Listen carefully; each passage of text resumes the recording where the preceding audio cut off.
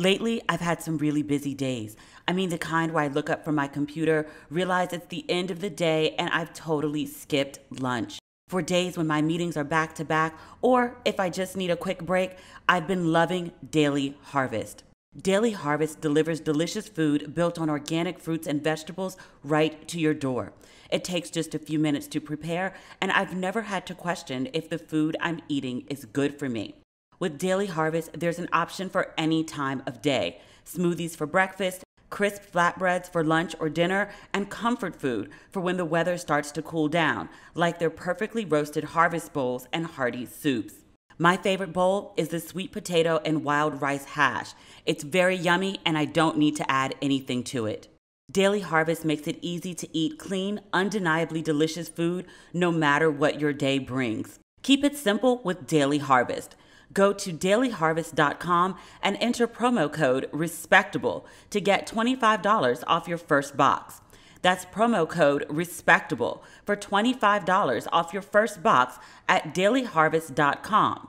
dailyharvest.com. I believe reading labels is key. I do it with everything, from the food I buy to the beauty products I use, even my deodorant from Native. My Native deodorant doesn't just block odor better, it's made better. Native has ingredients you've heard of, like coconut oil, shea butter, and tapioca starch. It's also vegan and never tested on animals. With over 10 scents, including rotating seasonals, Native has something for everyone. Their most popular classic scents are coconut and vanilla, lavender and rose, cucumber and mint, and citrus and herbal musk. My favorite scent is the coconut and vanilla.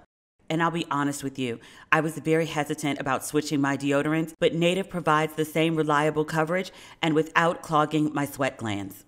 Native is risk-free to try. Every product comes with free shipping within the U.S., plus free 30-day returns and exchanges. See why so many people love Native and check out the over 14,000 five-star reviews. You can also check out the Native newsletter for updates. Do what I did and make the switch to Native today by going to nativedeo.com/ratchet or use promo code RATCHET at checkout and get 20% off your first order. That's nativedeo.com/ratchet or use promo code RATCHET at checkout for 20% off your first order. Hi everyone, I'm caught up in work this week, but I thought it would be a good time to revisit the episode This Is America, which aired in June. I hope you enjoy.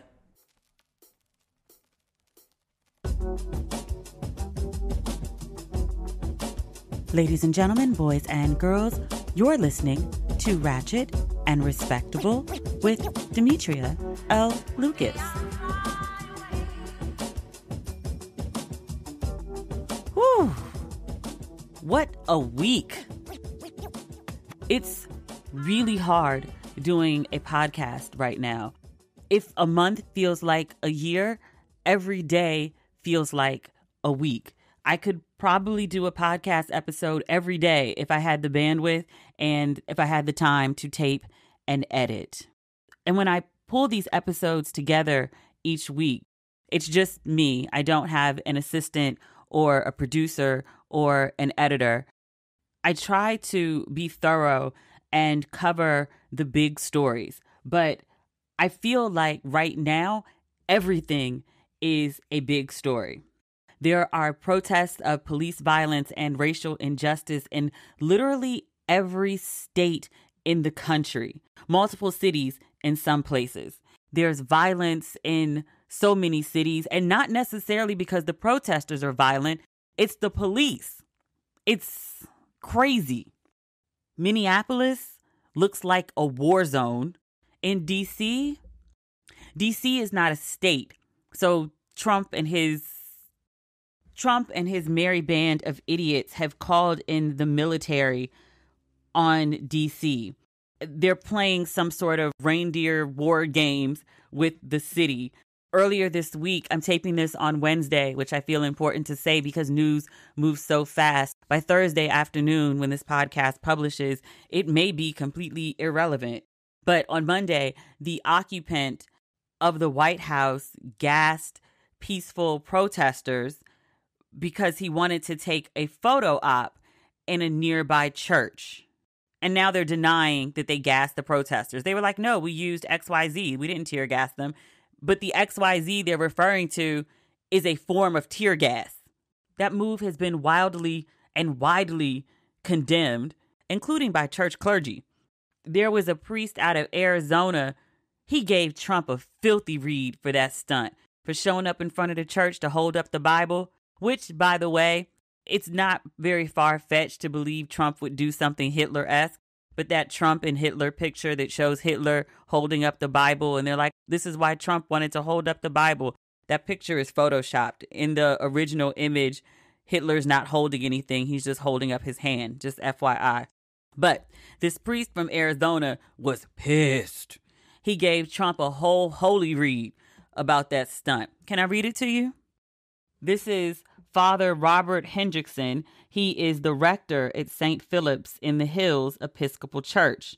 This is what he said, quote, "This is an awful man waving a book he hasn't read in front of a church he doesn't attend, invoking laws he doesn't understand against fellow Americans he sees as enemies, wielding a military he dodged serving to protect power he gained via accepting foreign interference, exploiting fear and anger he loves to stoke, after failing to address a pandemic he was warned about, and building it all on a bed of constant lies and childish inanity. This is not partisan. It is simply about recognizing the moral vacuum that is now pretending to lead." He called that man a moral vacuum. That's a beautiful piece of writing. Was the priest an English major? Because that's not just theology. Like, sir, that is an excellent use of the King's English. He used some beautiful words to tell the occupant, your arms are too short to box with God. You're reaching, but your arms are too short. Father Hendrickson. But in D.C., military forces have taken over the streets. There are National Guard trucks all over the city. They got the big guns out this time. And helicopters. Trump ordered a low-flying helicopter over the protesters outside of Lafayette Park, which is directly in front of the White House. All the scenes you see protesting from D.C., it's in front of Lafayette Park. They've since blocked off this park. But he ordered a low-flying helicopter to go over the protesters so it would stir up all the trash and blow it around. It would be super windy to disperse the protesters. It's a war tactic used on civilians, on American soil, in the nation's capital, outside of the White House. What the fuck is going on? Same White House. On Tuesday, they erected this 8 or 9 foot fence outside of the park to keep people away from the White House. If you heard the story over the weekend, the protesters scared Trump's security so bad that they took him and the family down to the bunker. Trump has since said that he went down to the bunker to survey it and Obama left it empty and messy. Sir, you've been in office 3 years. It's not like Obama left last week. In 3 years, why ain't nobody from your staff go down to the bunker and stock it or clean it up? That's a you problem, sir. But he was like, oh, I just went down there to survey it and take a look around. You just happened to do that when there's thousands of people protesting outside the White House, and that's before they backed the barriers up behind the park? Okay. Today, they pushed the barrier back another block, or maybe 2. I was out there protesting yesterday. We'll talk about that in a minute. But the barrier was right at the edge of the park. Now they pushed it back and then put 2 military trucks in the middle of the street so the protesters can't see the White House and the White House can't see the protesters. I don't know if that's ever been done before. I know the helicopter hasn't for sure. That's caused a big fuss too. People are distancing themselves from the photo op and from the helicopter like, we didn't know. We didn't know that was going to happen. DC is under siege from this fool. DC needs its statehood bad right now. The mayor has no control over the city. Trump is treating it as his personal playground to play his war games. One of these games also happened on Monday night. It's a woman named Allison Lane. She was protesting outside of the White House on Monday. You know what? I'm just going to read you her tweets because it's crazy. She says, I'm at a house in D.C. after being pepper sprayed and knocked down by the police. There are about 100 of us in a house surrounded by cops. All the neighbors on this street open their doors and are tending to protesters. The cops corralled us on this street and sprayed us down. Lots of people are hurt, but not terribly. They chased us away from the White House with flashbangs into a residential neighborhood. Nobody is really sure when we'll be able to leave. The cops are trying to tell us we won't be arrested if we leave the house. Also, now, the cops are trying to say we broke into the house. We didn't. Seriously, we're in these people's basement singing Kirk Franklin Revolution. For those asking, we're okay. We all were handed flyers with legal aid and advice, masks, first aid kits. Honestly, ready to get arrested. They're lining people up outside for God only knows what. Okay, they're arresting people, zip tying them and taking them away. Looks like I'm here until 6 a.m. The cops are in the alley catching people who hop the fence to leave the private property. Helicopters are everywhere. This is insane. The cops are in the yard and just arrested someone trying to get in. Otherwise, it's still pretty quiet, just waiting this out. I've talked to a few other people. There are at least 4 houses I'm certain that let people in. Mind you, we weren't trying to be in a neighborhood. We got pushed here while peacefully protesting. Cops just lied and said someone called 911 and they need to enter the home. Not today, fam. Just talk to the homeowner. Raul is a boss, works in healthcare. All he's asking is if you can get us food and water, we'll be straight. He's got a network of medical professionals ready to help us. He's the real hero here. Protesters are requesting escorts at 6 a.m. to make sure we're able to leave safely and get home. Northwest D.C., there's a ton of us. They have buses outside waiting to arrest us. Also, we just got pizza delivered. Thanks, Raul. The cops keep sending fake people to the door trying to get in the house. Raul is not with the shits. If you want to know what the homeowner thinks, he's talking to WTOP right now. Someone called a lawyer to the house, trying to see if we can get him past the police to advise us. At 6 a.m., they were able to leave the house. One of my friends, actually, who lives in D.C., she was like, I couldn't go to sleep. I was up all night thinking of them. And she was like, I just showed up at 6 a.m. not knowing what to expect. Like, y'all need a ride, y'all need water, y'all need food.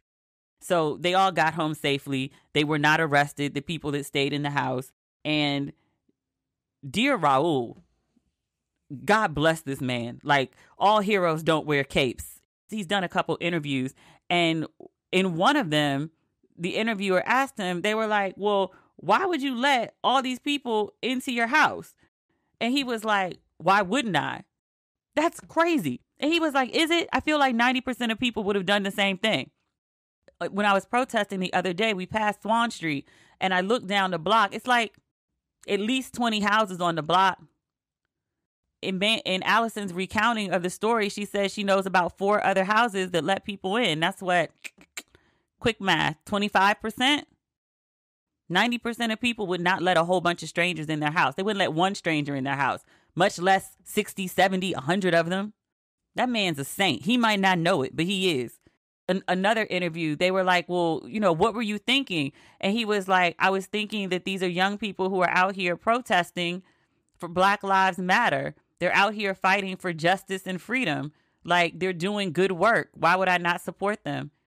He said, I'd be honored if my child grew up to be like these protesters that I allowed into my home. Man's a saint. But this story is nuts. So I read this story, and the first thing that came to my mind, I was like, what in the Anne Frank is happening here? You hiding people away in the basement instead of the attic? Trying to keep them from the police? That's nuts. When I posted it on Instagram, people were like, this sounds like the Underground Railroad. You got to hide people in your basement to keep the cops away from them? That's nuts. Nuts. But here we are in America, the nation's capital, in 2020. Something else happened crazy in DC.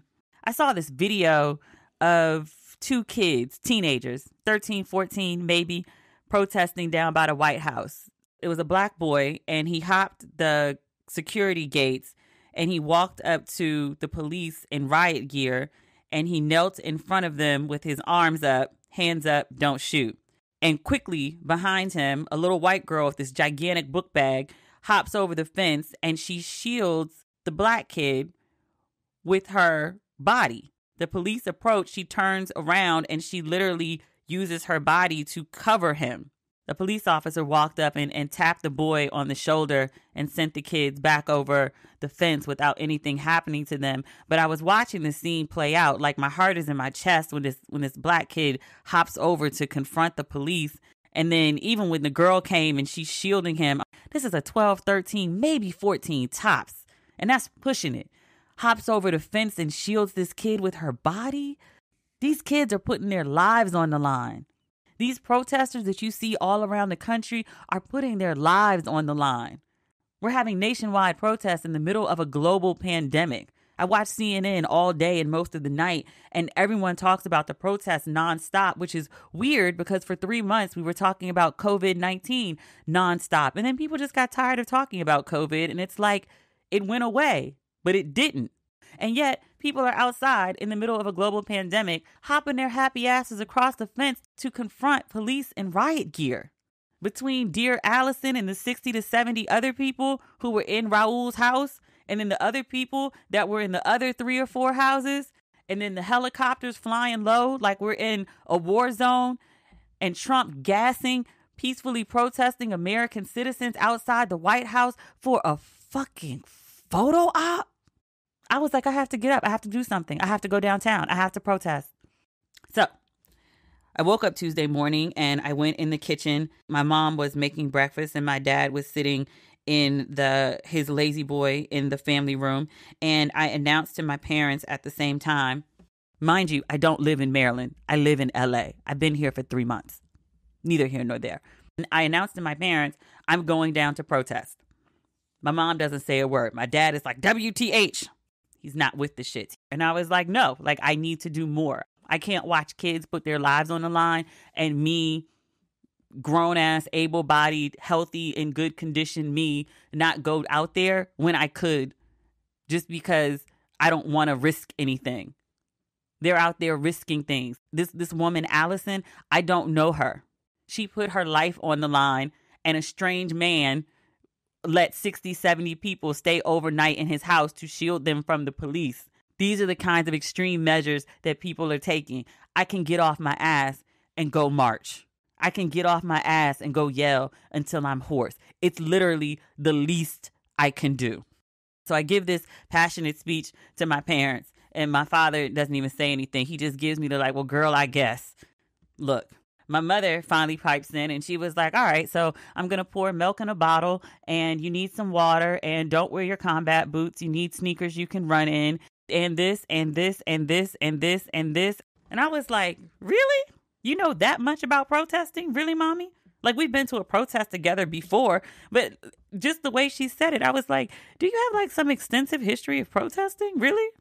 So I put all the things that she suggested in a bag, and I had my father write our home telephone number on my arm with a black Sharpie. He was so upset about the whole thing. Poor thing. He miswrote. He got the area code right. The first number of our phone number, a 2, he couldn't write it. He like messed it up, and I had to go wash it off real quick and try it again. I realized what the issue was, and I actually felt bad. I shouldn't have my dad do that. Write your number on your forearm, because if you are unable to communicate for whatever reason, someone can call your contact and identify you and alert them that you are in distress. So if I'm unable to call, then I'm either knocked out, passed out, dead. Very morbid. To do over, I would have just written the number myself. That's kind of a lot to ask for your parent to like write out your phone number in case somebody needs to call me to say my child is incapacitated or dead. Yeah. I went downtown. It was a very peaceful protest. As soon as I walked up, this woman came up to me and she's like, would you like a protest bag? And I was like, I'm sorry. And she was like, a protest bag. And she gave me this giant Ziploc bag with water, milk, a towel, maybe hand sanitizer, a nutrition bar. So I was like, okay. I had everything in the bag with me. I took it so while I was out, I saw someone in need, I can hand it off to them. So I got downtown around 2. We protested at the White House for about an hour, and then we marched from the White House up to 14th and U, and then went a block over and came back down. It was good, very organized. The leaders of the protest, I still haven't figured out their names. I took pictures of them, but no one's been able to ID them so far. A crowd of thousands being led by the two main guys, two young black guys. They look like they were probably 25, which means they're probably like 30, 31, because, you know, black people. But each of them had that it factor of leadership, that rare combination of confidence and passion and intensity. And I actually know what I'm doing, but they were really good. Both of them had that it. And I was like, I would follow them anywhere, almost. Because as we got closer to the White House, the march split into two groups. One group with the guys that I'm raving about, they went to the MLK Memorial, and then the other group went back to the White House. I kind of wanted to go to MLK, but it was around 6:30, and DC has a curfew of 7. Down by MLK Memorial, there's not a close metro, and the city streets are blocked off in so many places. I didn't know how crazy the cops were going to act once curfew hit, so I wanted to make sure that I was still close to a metro. So I went back to the White House, and I protested until around 6:55, and then I went home. It was interesting. It was crowded when I got there, but more people came as the day progressed, and by the end, by the White House, I was standing probably like 5 rows back, right, like directly in front of the White House on the other side of the park. It was like 10% of color. I mean, mostly black, but it was like 90% white. Like, it wasn't so white that I could look around and like not see another black person, but it'd be like, oh, there's 2. There's 2 over there, 3 together. Okay. It was white, which is fine. I said last week, this is white people's problem to solve. Sitting in a crowd of thousands where you are in the vast minority as a black person, listening to white people chant Black Lives Matter is some weird shit. I'm not saying it's wrong. I'm not saying it's bad. I'm just saying that's some shit I ain't never experienced before. And it took me like a good, I don't know if I ever really got comfortable with it. Like, I was glad it was happening.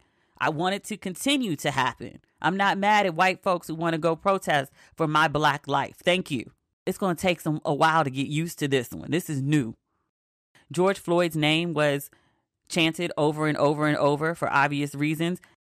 Breonna Taylor, the young woman who was killed in Louisville, she was at home asleep with her boyfriend, and cops showed up, busting the house.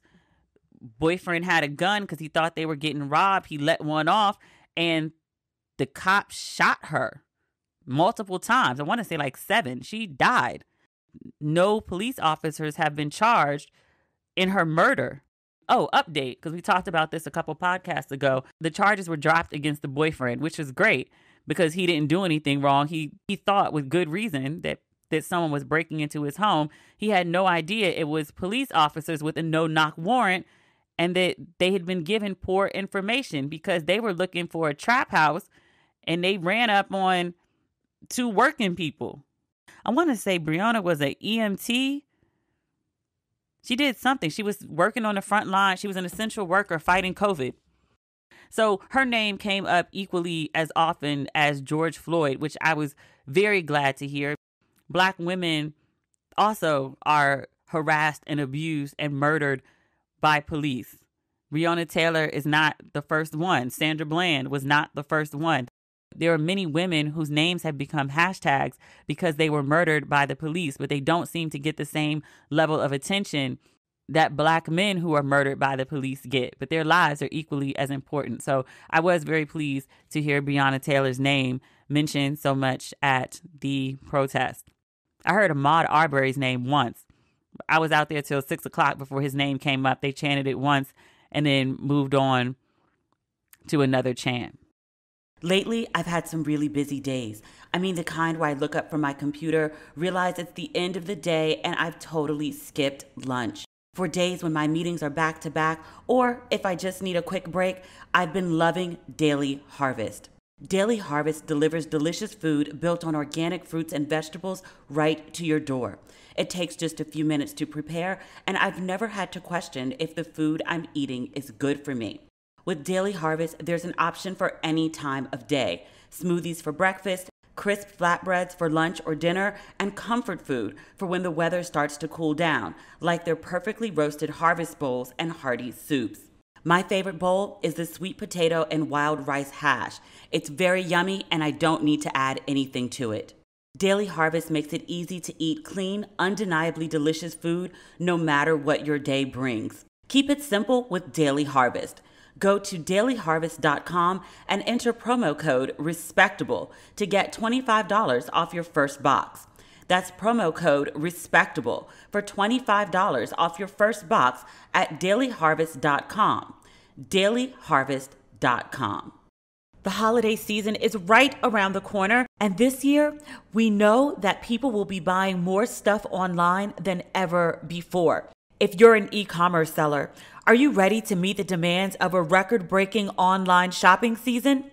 Be ready with ShipStation. It's the fastest, easiest, and most affordable way to manage and ship my orders.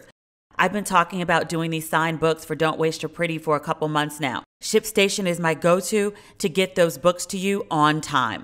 No matter where you're selling, Amazon, Etsy, your own website, that would be me, ShipStation brings all your orders into one simple interface. It's no wonder ShipStation is the #1 choice of online sellers.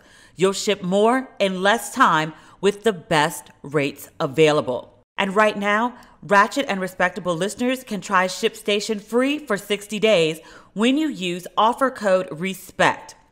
Make sure your business is ready to meet the demands of a massive online shopping season. Get started at ShipStation.com today. Click on the microphone at the top of the homepage and type in RESPECT. That's ShipStation.com, then enter offer code RESPECT. ShipStation.com. Make ship happen.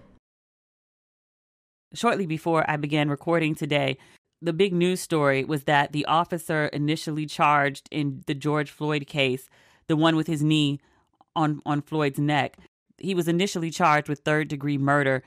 It has since been upgraded to second degree.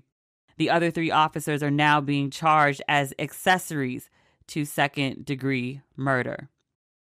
Amy Klobuchar, who had the opportunity to prosecute the officer that knelt on George Floyd's neck and murdered him, she is the one who released the statement, not the Attorney General, who earlier this week, George Floyd's case was kicked up to him.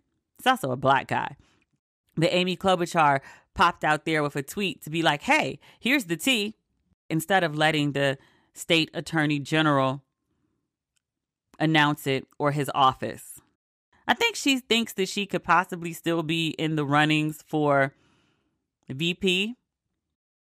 There were a lot of news stories a couple weeks ago about how she was being vetted by Biden's team and that she was a forerunner. If you have any involvement in the Minneapolis Police Department right now, you're a wrap. Sis, there's no way in possible hell you will be VP. Let that go, babe. Let that go. I'm glad that the other 3 officers are being arrested. I just want a conviction.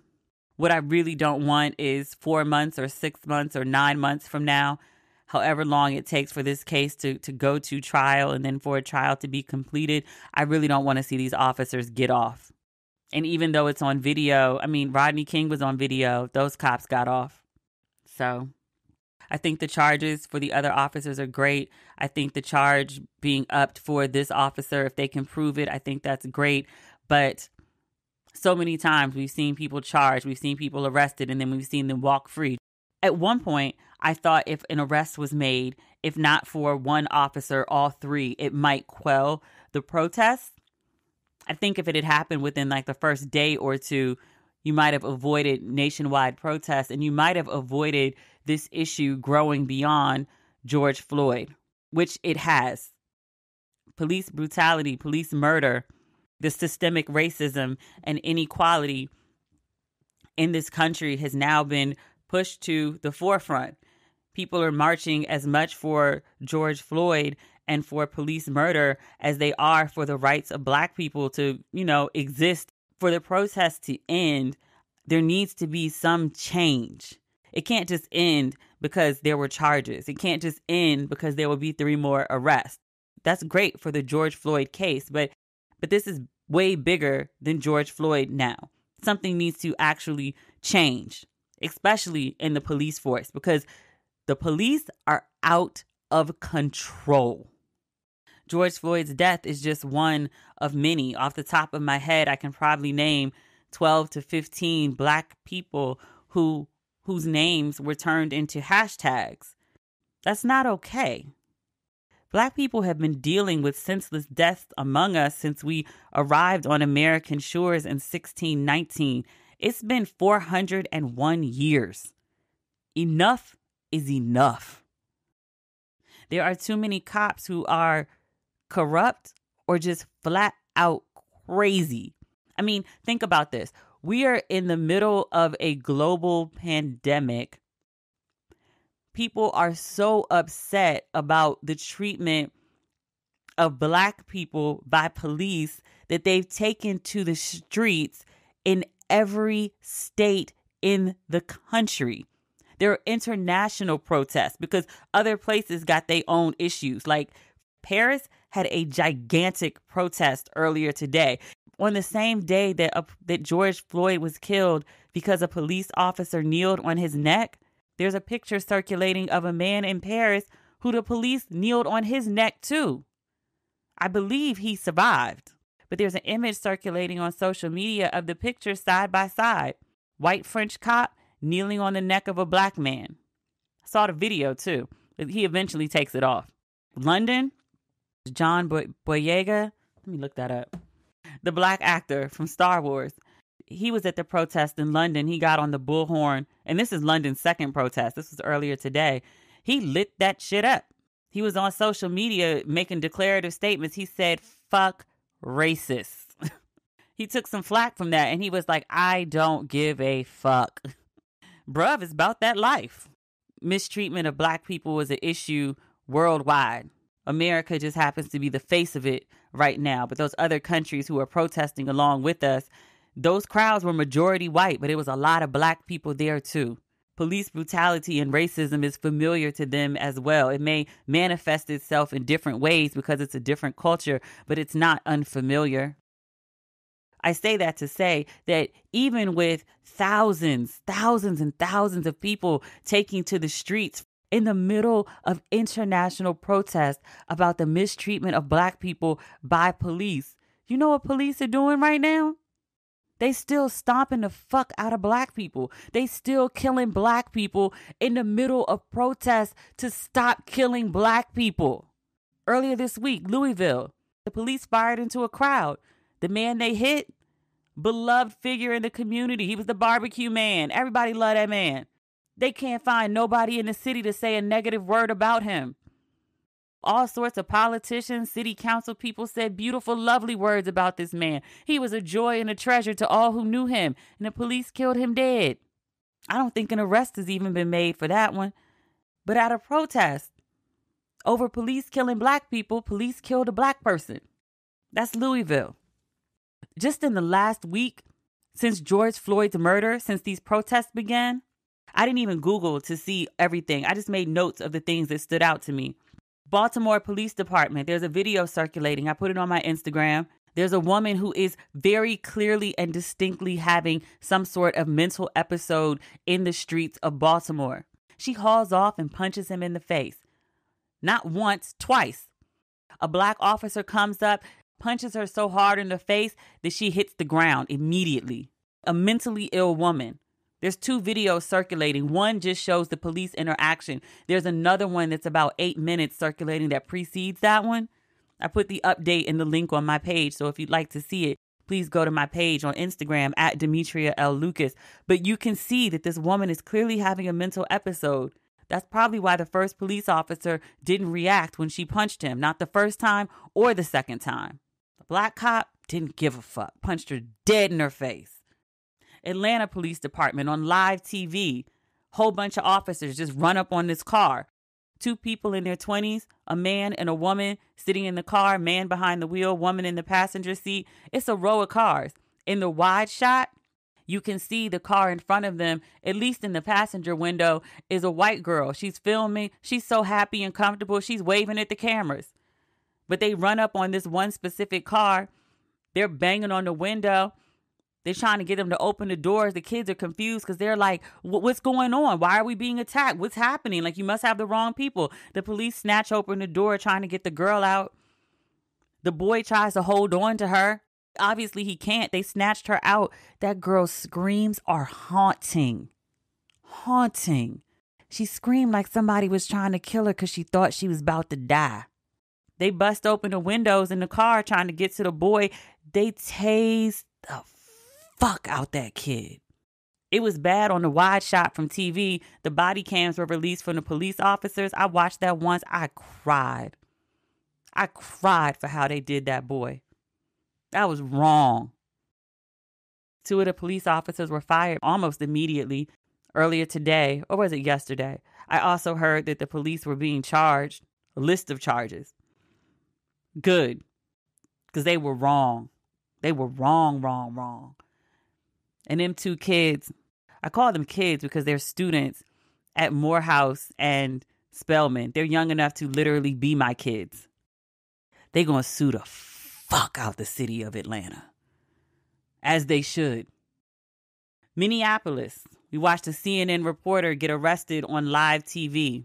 He showed his credentials. He said, I'm with the press. Because it's being shown on live TV, that means standing with him was someone with a big ass camera. It also means a producer was there.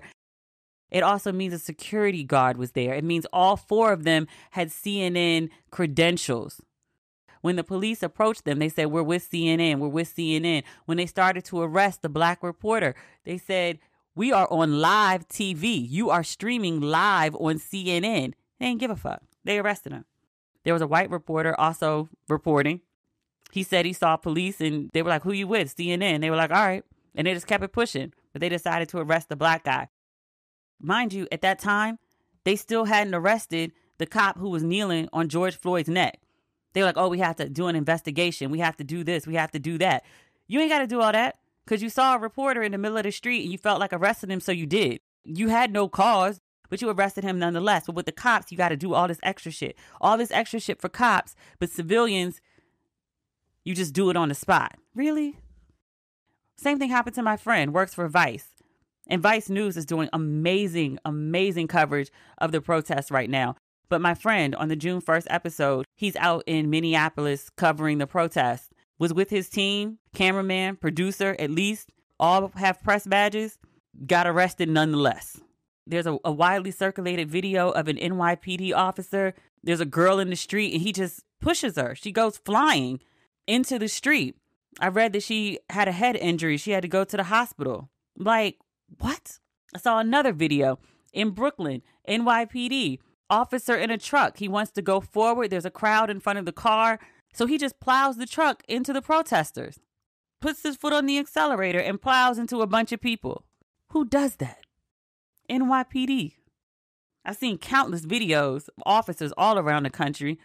They go up to people and pull down their masks so they can tear gas them directly in the face. That's crazy. Saw a picture from LAPD. Officer just runs into a protester, sees him, runs into the protester, sees he hits the protester, and then backs the car up and drives away. How is this acceptable? How? These issues have to be addressed in order for the protests to stop. You can't have the police out here acting like this. They're out here acting like a gang. And they do this with no one checking them. Gangs have police trying to stop them. Who do the police have trying to stop them? It's not other police. I saw 2 videos circulating of police officers checking other police officers. One was a white cop. I don't know what city it was, but he was just going in on somebody, and a black female officer pulled him off and dressed him down in front of everyone. She went off. There was another one. I saw a police officer kneeling on someone's neck. The officer who was with him literally pushed his knee off the person's neck. We're in a protest about somebody who died because an officer's knee was on their neck.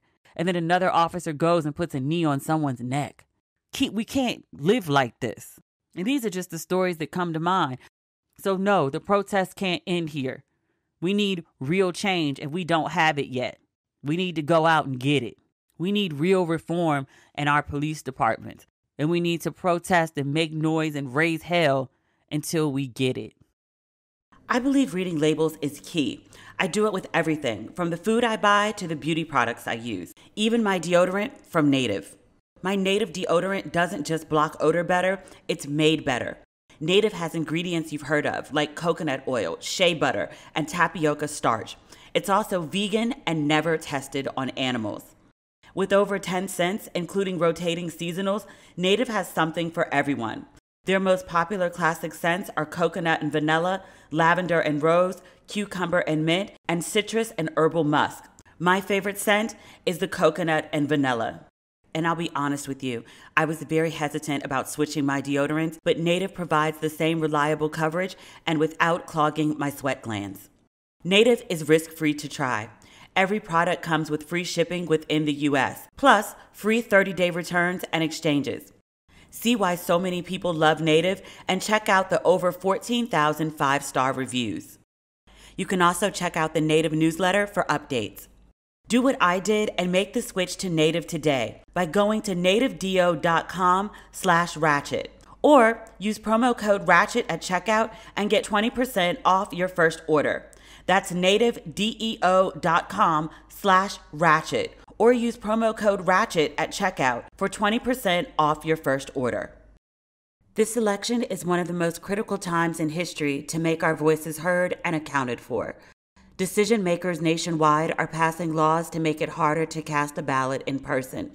Don't let this stop you from making a plan to vote in person and reporting problems at the polls. They will not silence us. If you are not sure if you are registered to vote or you experience problems getting to cast your vote in person, please call the Election Protection Hotline at 866-OUR-VOTE. Visit andstillivote.org to join the fight for voting rights today. Paid for by the Leadership Conference Education Fund. I have a special guest on today's episode. She is one of my favorite humans on the planet. I have been begging her to come on the show probably since the first episode. She is none other than my beloved mom. Please welcome my mother to Ratchet and Respectable. I wanted to ask you questions about the civil rights movement because you have been to protests before and you gave me really good tips before I went to a protest earlier today. How old were you when you went to your first protest? I was probably 5 or 6 years old. What? 5 or 6. Why were you at a protest when you were 5 or 6? We lived in a city in Michigan called Bay City, Michigan, and there was a skating rink that would not allow black people, black teenagers, to skate during the week. And the protest was to be able to skate when they wanted to skate. So we picketed the skating rink. We as in? I was with my parents, and there were other people from the church and community as well. Do you remember the protest? I vaguely remember that one. What do you remember about it? I remember marching around, quoting something, but I knew that we wanted to skate, and they wouldn't allow us to skate. How did that make you feel at 5? I didn't understand fully. Shortly after our protest, they opened it up so we could skate whenever, and that's how I learned how to roller skate. I didn't know you knew how to roller skate. A little bit, yes. Can you do like tricks? No. Oh, but you can like stay upright and not like run into things. Yes. Can you stop? Yes. Oh, I had no idea. How do I not know this about you? I took you roller skating. I can't skate. But I didn't skate. Why didn't you teach me how to skate? You were with your friends. Well, why didn't you teach me how to skate some other... Okay, we're getting derailed. When was your next protest, Mommy? Probably with Martin Luther King. He came to Detroit, and we marched in Detroit. We as in you and your parents? I don't know that Mom was there, but I know Dad was always with my father. Yeah, we were down there walking. And you marched at a Martin Luther King protest? Yes. What do you remember about the protest? Just marching down the street. What street was it? Probably Woodward. In Woodward Detroit? Avenue in Detroit. Okay, that's like a main thoroughfare? Yes. It was hella black people out? Oh, yeah. Like tons of black people? Yes. Because it was Detroit? Yes. You don't remember anything else about it? No. Just a lot of people. How old were you again? I was a little older then, probably 9, 10, or 11. And your mother was fine with you going to a protest at 9, 10 years old? Yeah. Why? I was with my father. Did the protest get violent? No. It was peaceful. Okay. What about after that?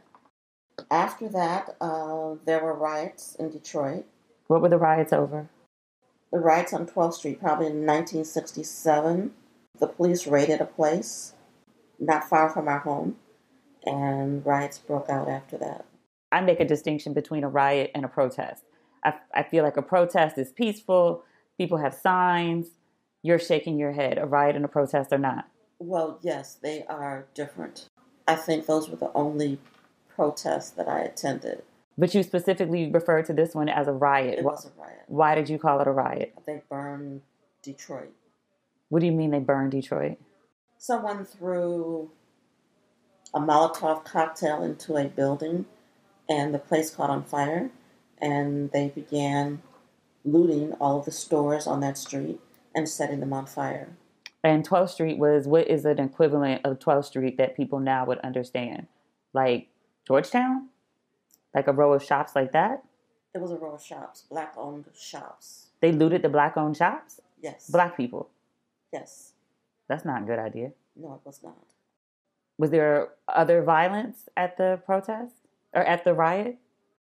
I only recall the looting and the burning. I don't recall whether or not anyone was killed. Since then, I've read that people were killed in other places around Detroit associated with the riot. So I understand the idea of a child being taken to a protest. Protests are pretty peaceful. They can get a little rowdy, but not too rowdy. Why were you out in a riot? I was with my father. Your father took you out in a riot.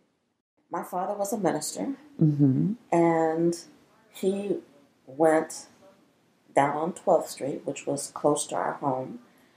The idea being to encourage some of the looters to stop and go home. And he thought it was a good idea to take his... How old were you? 12 or 13. What? Your mother was okay with this? She did not object. Did anyone ask Grandma what she thought? No. Was Grandma awake when y'all left? She was probably in the kitchen cooking. Did she know where y'all were going? Yes. And she ain't say nothing? No, she didn't say anything. Okay. They're a whole different set of people that I used to stay with in the summer. I couldn't go off the porch, but you could go to a riot. I was with my father. Would you have let me go to a riot with my father? I would have trusted your father to take care of you. So if Larry came in here right now and was like, you know what, it's a riot and me and Demetria gonna head out. It wasn't said like that. It was, we're going down on 12th Street to see what we can do. Did Grandma know there was a riot on 12th Street? Yes, 12th Street was burning. How did y'all know 12th Street was burning if y'all were in the house? You could see the smoke. You could see the smoke from the house. Yes. So y'all knew it was a riot before y'all left the house. And Grandma was in the kitchen and was like, sure, go ahead, have a good time. No, she didn't say all of that. What did she say? She didn't say anything at all. So y'all just said, okay, we're going to head out. And We're going down on 12th Street. Did you ask to go or your father told you just come on? I said, I want to go. And he said, come on. I wanted to see what was going on. So he said, come on. So I kept up with him. And we went down on 12th Street. We found a total mess. They destroyed the stores. Several places were on fire. People were running out of stores with liquor and televisions and mattresses. Mattresses? A sofa. Sofa? A whole sofa? A whole sofa. they put on the back of a convertible car and then drove down the street with it. It was chaos. There was glass everywhere, and the police were there, but they were afraid to do anything. I shouldn't say they were afraid to do anything. They weren't doing anything. The fire department was not there because they were afraid that they would get shot or hurt trying to put the fires out. So they allowed these places to burn. So my father and I walked down the middle of the street, witnessing all of this chaos. Were you scared? No. Because you were with your father? Yes. I mean, he was a big man. I don't think I should have been afraid with my father. I did not feel that he would let anything happen to me. My father knew a lot of people in Detroit. If something were to have happened, they would have gotten him and I out of there. You talk about Grandpa like he was the godfather. No, he was just a minister. Is there another riot that I need to ask you about? Because I feel like we're two protests and a riot, and you're 13. There was another riot in Detroit, probably after Martin Luther King was killed. They burned stores on Davison and Livernois and Grand River, the Boulevard. The black community and all those stores and businesses were destroyed. And it has taken all of this time for them to recover. All of this time is in from 40 years at least. Jesus. You went out in that one? Yes. Where did you go? We went down on Davison and Livernois and Grand River. We drove around, we got out and walked. What did you see? Stores destroyed, burning, buildings burning, people throwing Molotov cocktail bombs, people taking furniture, liquor, everything out of the stores, including dry cleaners. They just taking whatever they could get. Armfuls of clothing, anything they could get. Were you scared? No. Because you were with your father? Yes. Were y'all in a bulletproof car? No. Did he have a gun? Perhaps. Did you have a gun? I did not. Okay, I didn't know where the story was going. Is there another riot you need to tell me about, or was this the last one? I think that was the last one. Were you involved in the riot? Did you loot? No. Okay, because you were with your father? Did he loot? No. Okay, just checking. He didn't take anything. Okay. In either riot.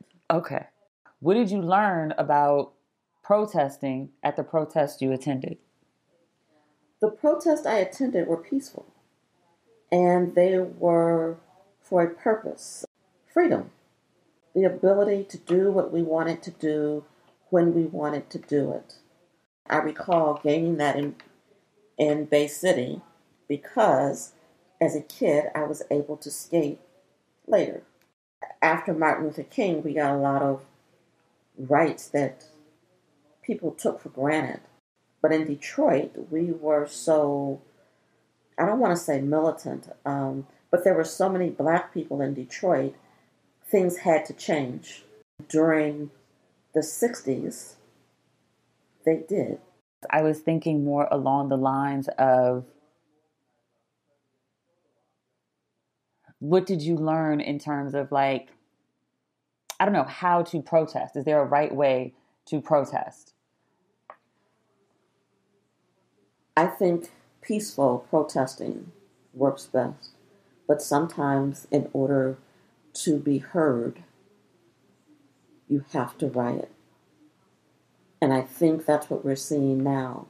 We've tried taking a knee, and we were called names, or our athletes were called names. And nothing ever came from that. Now, seeing the killing of another black man last month, there were 3 separate incidents where black people were killed, and nothing was done or said to rectify it. So, with the rioting now, maybe our government will listen and implement some changes.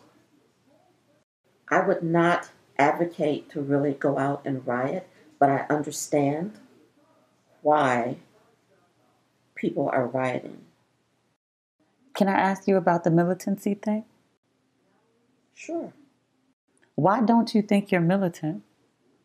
I think that my ideas are pretty much in line with most other Black people. Mommy, Yes.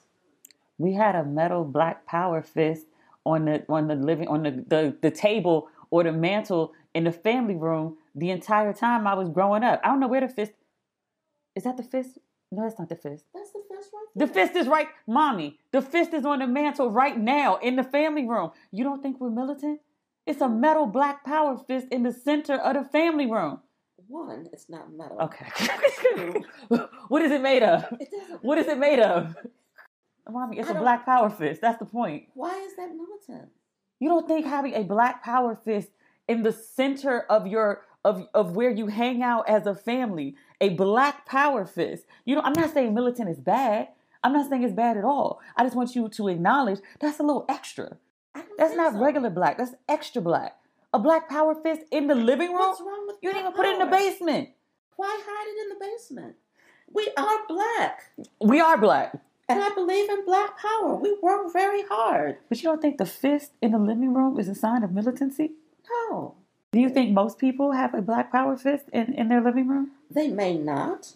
If someone were to come in, I don't think they would take offense to it. Most of the people that come in here are Black. And Why would they take offense to it? Ain't no white people coming in here. we've had some white people Who? here. Who? Larry brought some people in from his office once. Daddy been retired for like 3 years. You were saying during your lifetime. Mommy, who? You can count like 5 white people that have been in this house in 30 years. So they've been here. Did anybody ever comment on the Black Power Fist? No. They haven't commented on the Black Power Fest. They haven't commented on the artwork. We have no white people on these walls. If you're listening, there's no white people on these walls. Really? There's a picture of Daddy and Bill Clinton. That's it. That's the only white person on any of the walls in this whole house. The whole house. And we got a lot of art on the walls. I really hadn't noticed. You did notice. You did that intentionally. No, we bought art that we liked. That looked like you and Daddy. Where'd the Black Power Fist come from? Your father had it when I married him. He said he got it the day Angela Davis got out of jail. And you don't think that that's extra? You don't think that's like extra Black, like kind of Black, militant Black? You went and bought a metal Black Power Fist on the day Angela Davis... I'm sorry, what is it made of again? Because you said it's not metal. I think it's concrete. So you went and bought either a metal... He went and bought either a metal or concrete Black Power Fist on the day Angela Davis was freed from jail. And we really going to have a conversation about whether y'all are militant. No. Any tips for people who are going out protesting or hell, rioting? Anything you'd like to share with the people? I would recommend that people go out and protest, not riot. What should they take with them if they're going to protest? They should wear comfortable shoes. You mentioned knee pads. They should have bottled water and milk. For the eyes. For the eyes, tear in gas. case there's tear gas. Anything else? Be safe and run like hell if you need to. Thank you, Mother. I appreciate it. You're welcome. Isn't she the best? I love my mom. I don't think you understand how I had to beg my mother to do the show. My own mother. She was like, I don't think they want to hear from me. I was like, really? They've been begging to hear from you. So thank you, Mom, for doing the show. My dad said he would do the show next week, but I won't believe him until the show is actually taped. I have another guest this week. Even before the entire country broke out into protest, I was already struggling with angst and anxiety. COVID-19, over 100,000 people dying from the disease. All of us walking around in face masks, this new world order that we're living under with social distancing and phases of openings. And this should have been the second thing I said after 100,000 people dead. 40 million people are out of work. Craziness has happened. Personally, like I've had several projects put on hold. I also moved out to LA to work in the TV and film industry. And the industry doesn't currently exist anymore. Like, it'll come back eventually, but when? So it's stressful. And then the whole nation erupted in protest. Another viral video of a Black man being murdered, narrating his own death, is the phrase that CNN likes to use. It's a lot. I've avoided watching the video in its entirety, but every news channel loves to play snippets from the video, which is a whole separate thing, the way people are so comfortable seeing Black death. I can't ever remember a video of a white man fighting for his life or being murdered on camera widely circulating on the news. I want an expert to come on and talk with us about that. I need historical context for that. I know it goes back to lynching, but I need someone to break it all down for me. That said, that video is a lot, even listening to the video, because sometimes it'll come on, I can't find the remote, and I just turn away. But to hear a man crying for his mother, his deceased mother, no less, is a lot, is my favorite word to use when I don't really want to delve into my emotions, but it's painful. I know that I am stressed out. I am not sleeping well. I'm not focusing in the way that I should. I know that other people are probably dealing with similar issues. The other day when I was re-dyeing my hair, it's like super pink now. I had the news on blast and an expert was on, Black man. I didn't catch his name, but he was talking about Black people and the trauma of police brutality, specifically police murders. And he said, when a Black person is killed by the police, it doesn't just affect. So I thought a little counseling was in order. I know I needed some help, and I figured other people may need some help managing all this going on as well. To experience anxiety, stress, depression, PTSD as a result of this murder. And I thought to myself, and I was like, really, like the whole city, 90 days of PTSD over someone that they don't know? And I'm like, yeah. All last episode, I referred to George Floyd as Greg Floyd. My ex-husband is named Greg. My ex-husband was 6'2", dark-skinned, and a broad-shouldered man. He doesn't look like George Floyd per se, but he fits the phenotype.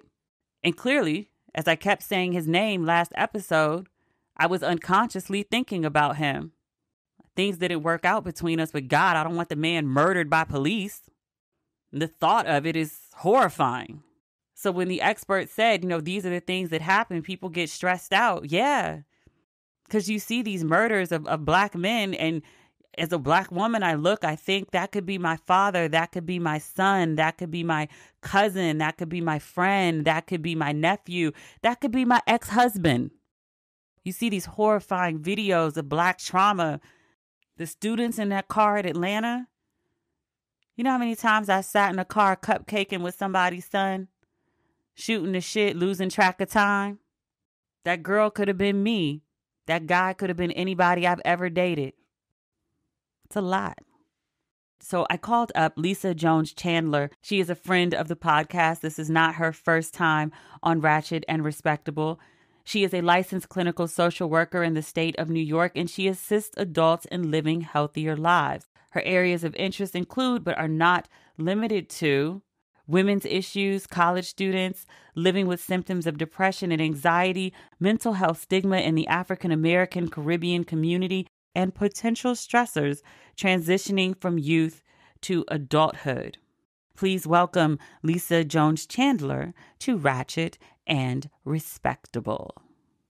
How are you right now? Doing has been my new response. Doing counts. Thank you. Which was the same response I had for you yesterday. Like, it was the first thing I asked you, because it's what a time. It's unspeakable. Many times I am speechless. I'm at a loss for words to describe what is even happening. We have all been scared into having to think about our mortality. That is scary for many people. A lot of people do not like to think, plan, or talk about death. now be in a situation where we have this silent infection that can be deadly to anyone, right? Because remember, in the beginning, we didn't think we got it. And here we are, being infected at a massive rate and dying at a massive rate. And then you add on top of that the trauma of knowing that another Black person, yet another. Mm-hmm. One of the reasons I wanted to speak to you is the majority of my listeners, they're Black women, which means they're the moms, they're the sisters, they're the aunties, they're the daughters. They carry an extraordinary amount of responsibility for the well-being of others. And Black women very often just culturally just tend to put ourselves on the back burner. We make sure that everyone else is good before we look out for ourselves. And I wanted to make sure that in this time where there's so much going on, that we take a moment to center ourselves and to put ourselves first and to make sure that we are okay. I've had this conversation with myself, with my girlfriends, with my loved ones about how important it is to do that, even more so now. What would you suggest that in the middle of all of this, you know, people are very stressed out. I'm sure you're seeing clients who are more stressed, more anxiety, more everything, I think is heightened right now. What would you recommend for people who are like, you know, I am not okay and this is a lot? I think it's important that we recognize what has been happening for at least the last 3 months is trauma. I want to hone in on that word just a little bit because I think for us in our community, we don't use it a lot. We don't understand what trauma means, or we associate it with something so extreme that we forget trauma is on a scale.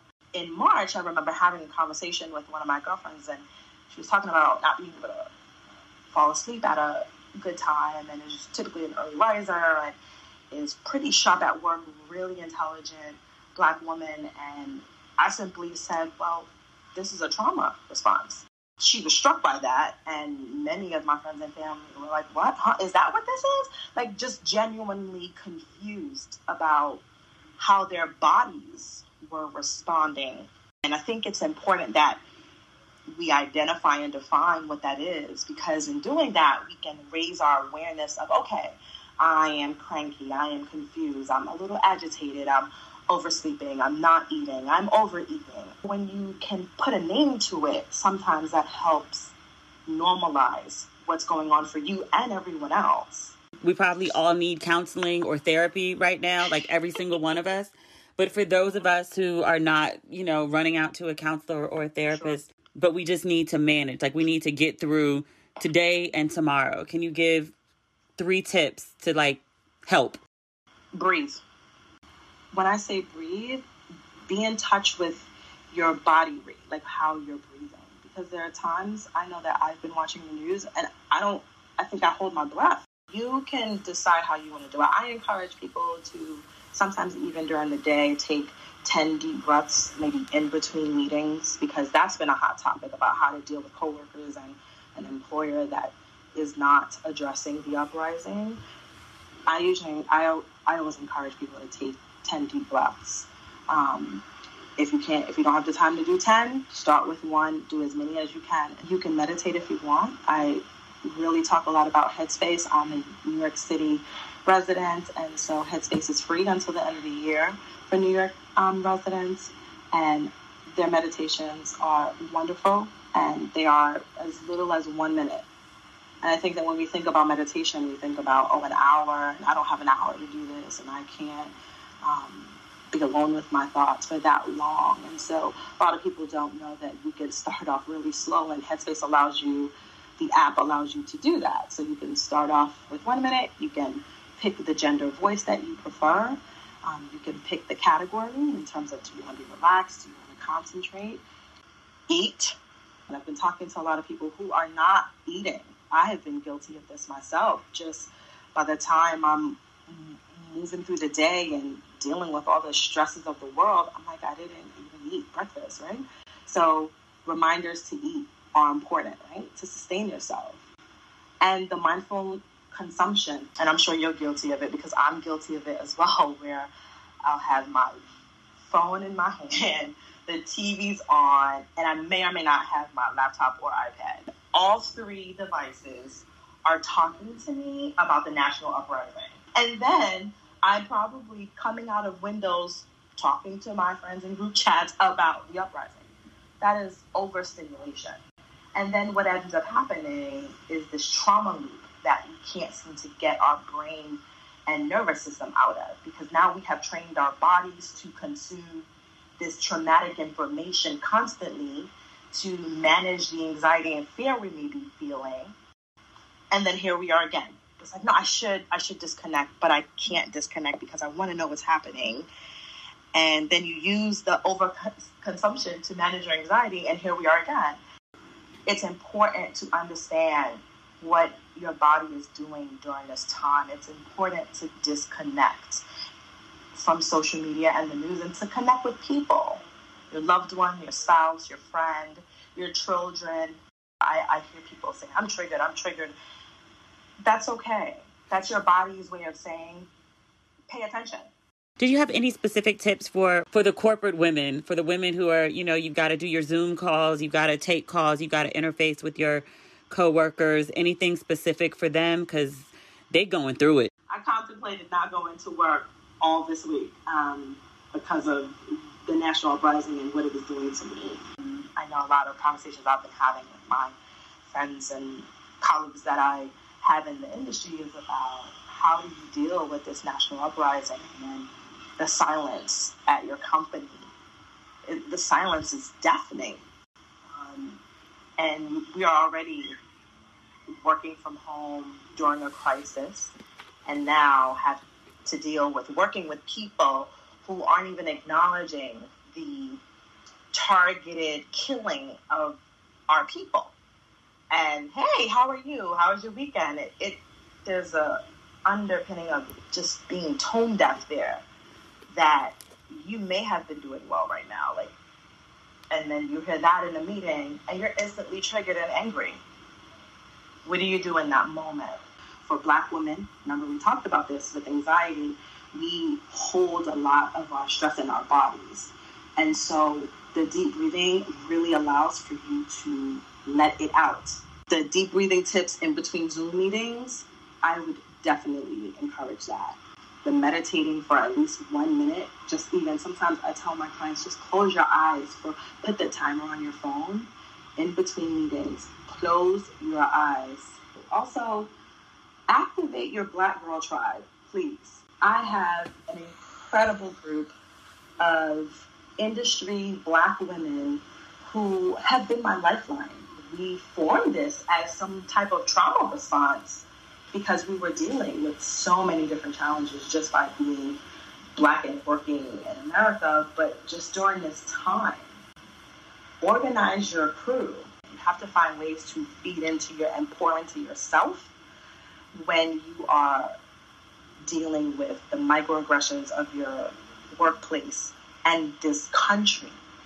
And they don't even feel micro anymore. It's just aggression. I love a good vent session just in general, like just to call somebody and just go off, use all the, the F-bombs that I would love to, and just get it out, Yeah, because then you can move on. And what's happening to a lot of us is that when you don't let it out, you can't move on. It's unresolved. Black women, sometimes we don't speak out as much as we should. And so even more reason to find that one person to talk to. Have a Zoom lunch. Create a new ritual and healing space for yourself now that you have these different working conditions while in crisis.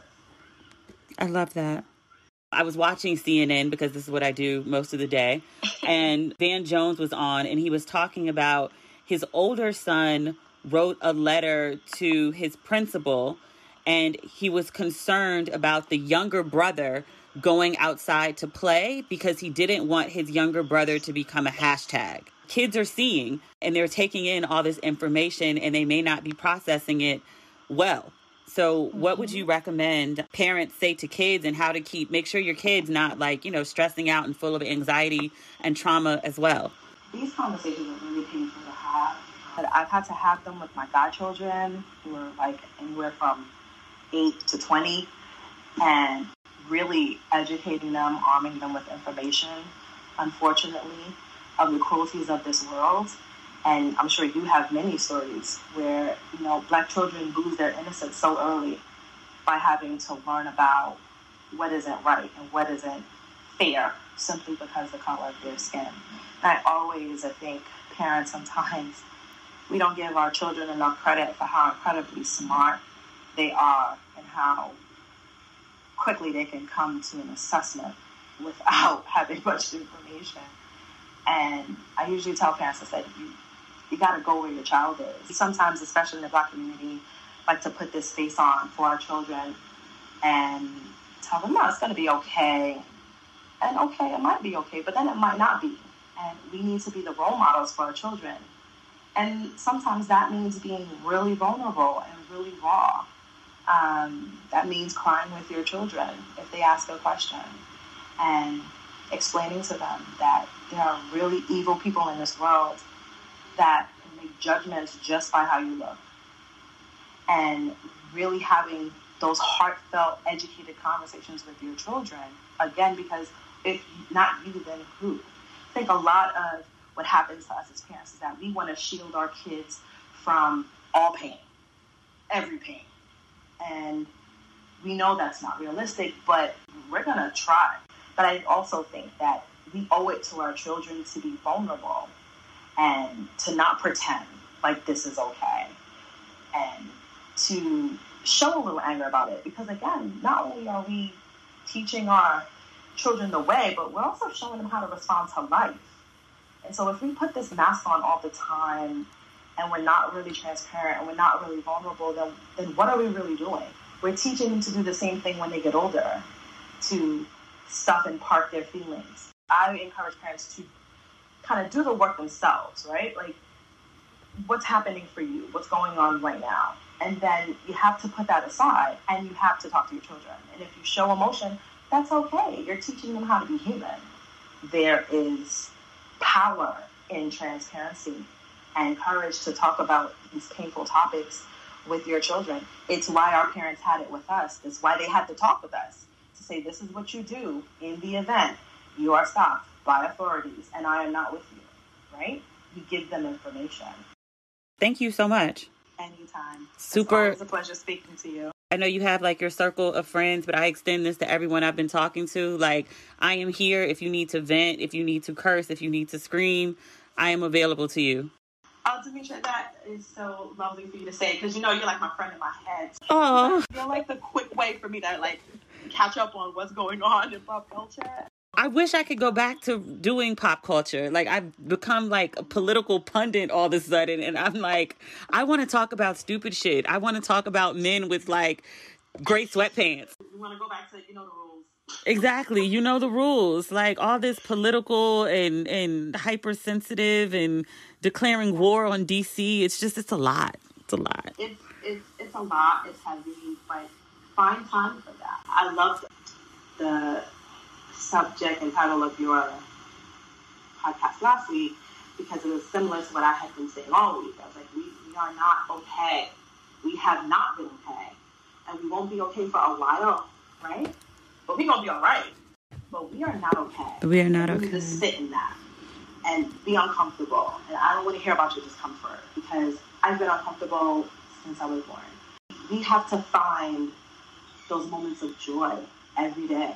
So we're not telling, again, like the trauma looping and teaching your body how to respond to stress. So we can kind of undo this default setting of constantly talking about stressful events. The distraction is needed. It's very healthy. It's appropriate. But thank you for the offer because I will take you up on it. Please do.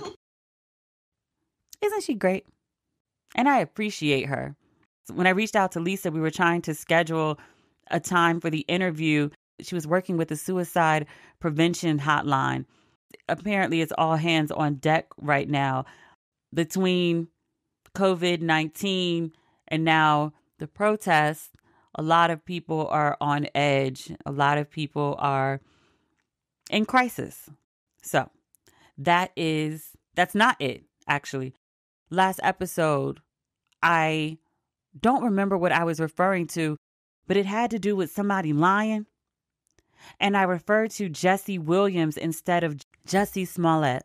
My bad. Apparently, I was really stressed out last week.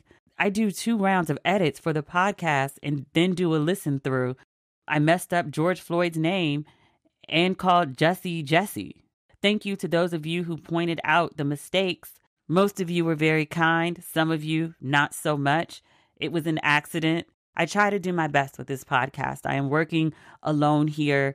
It is a worthwhile but laborious process to get the podcast up, and I don't have a team right now. When I make mistakes, I don't mind you bringing them to my attention, but please charge it to my head and not my heart. I am literally doing the best that I can. Thank you for listening.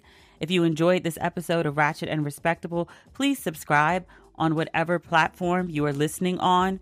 If you would like some Ratchet and Respectable in your life before the next episode, you can give me a follow on social media at Demetria L. Lucas. Okay, that's really everything. We'll talk soon. Okay, bye.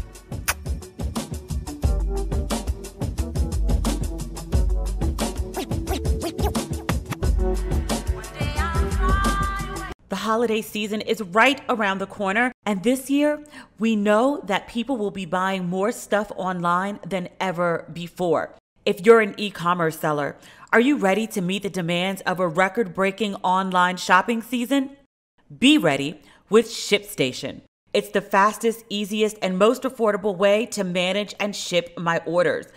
I've been talking about doing these signed books for Don't Waste Your Pretty for a couple months now. ShipStation is my go-to to get those books to you on time. No matter where you're selling, Amazon, Etsy, your own website, that would be me, ShipStation brings all your orders into one simple interface. It's no wonder ShipStation is the #1 choice of online sellers. You'll ship more in less time with the best rates available. And right now, Ratchet and Respectable listeners can try ShipStation free for 60 days when you use offer code RESPECT. Make sure your business is ready to meet the demands of a massive online shopping season. Get started at ShipStation.com today. Click on the microphone at the top of the homepage and type in RESPECT. That's ShipStation.com, then enter offer code RESPECT. ShipStation.com. Make ship happen.